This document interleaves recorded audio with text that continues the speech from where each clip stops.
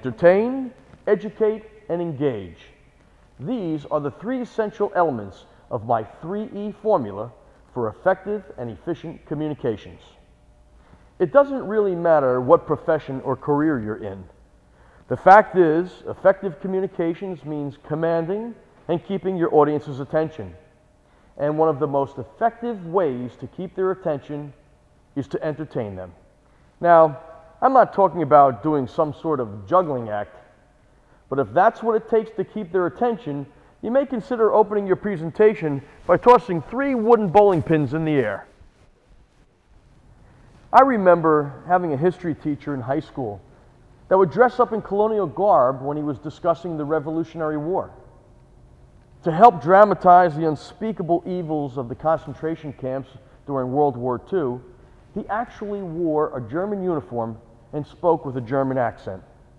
Nearly every student did well in his class, and it wasn't because he was an easy grader. It was because he entertained us and kept our attention even when the subject matter was boring and not very interesting. He was an excellent educator who made the extra effort to make learning fun and exciting. Truth be told, I don't even remember reading much of the required study material, but I didn't have to.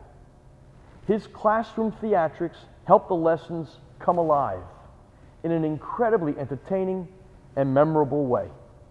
Today, most people's attention spans are becoming shorter and shorter, so asking them to read or study a long document has become an arduous task. Understanding the need to entertain in order to effectively educate, we are now relying on audio and video to enhance our presentations. The term most commonly used to describe this specific activity is infotainment. When an audience becomes educated, they become engaged, and through this process, a business relationship can become established.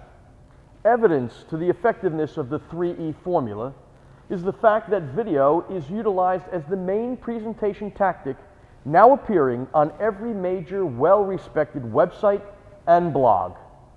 I can't take credit for originating the 3 E's, since I've heard other marketing professionals referencing these same key words, although not in the same order.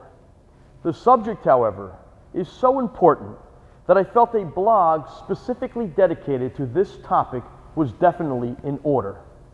Entertain, educate, and engage. These are the 3 essential elements of my 3E formula for effective and efficient communications.